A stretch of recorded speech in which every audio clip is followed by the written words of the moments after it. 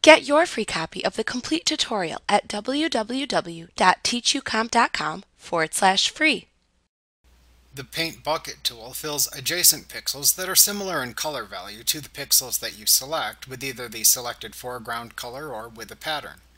To use this tool, click the Paint Bucket tool in the toolbox.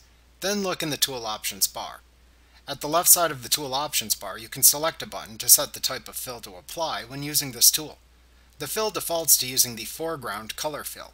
If you select the Pattern Fill button, then use the Pattern drop-down that appears to the right to select which pattern to use for the fill. Next, for either fill type, use the Opacity slider to set the transparency percentage for the fill. Use the Tolerance slider to set a value from 0 to 255. A lower number will only fill colors in the image that are very similar in color to the pixels that you select in the image. A higher number will select a broader range of similarly colored pixels in the image. Use the Mode drop-down to select which blending mode you want to use for the fill.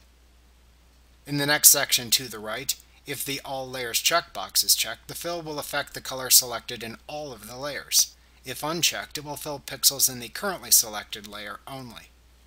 To ensure the fill you make has smoother curves versus jagged ones when applied, check the Anti-Aliasing checkbox.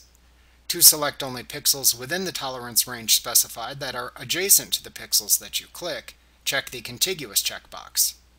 To then apply the fill, place your mouse pointer over the pixels within the image that are the color that you want to replace with your currently selected fill, and then click to apply the fill to those pixels.